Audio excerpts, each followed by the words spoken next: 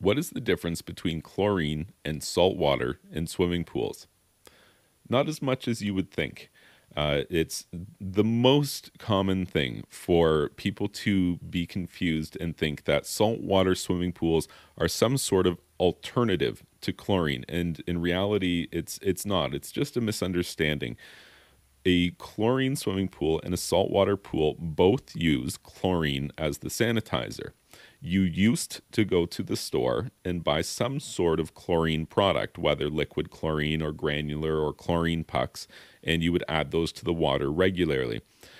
Now you buy a large amount of salt, you add it to your pool one time to achieve a level of around 3,000 parts per million on average, and you buy an electrolysis cell. Essentially, what you've done is you've cut out the middleman here. You now generate your own chlorine. And as you can see, that's not an alternative at all, or an alternative to chlorine. You just are generating your own chlorine on demand as you need it from sodium chloride or salt. And that is the main difference that you're not appreciating when you're trying to ask whether chlorine is different than salt water or which one's better. They're both the same thing, but there is a little bit of a difference. There's unique qualities that each would have. For example, there's different kinds of chlorine, and these different kinds of chlorine have different pH values. The kind of chlorine that salt water creates has a very high pH, and as a result, the typically saltwater pools have chronically high pH issues.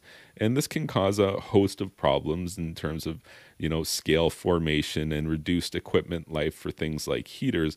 But primarily, that's not an issue of salt water per se. That is a chemical mismanagement issue, and that could happen in any kind of swimming pool. It just happens to be a little bit more common with saltwater pools because of that high pH scenario that I was just describing. So primarily, that's the main difference between salt and chlorine, is that they're kind of the same thing. You're just changing the way in which you're getting the chlorine into your swimming pool.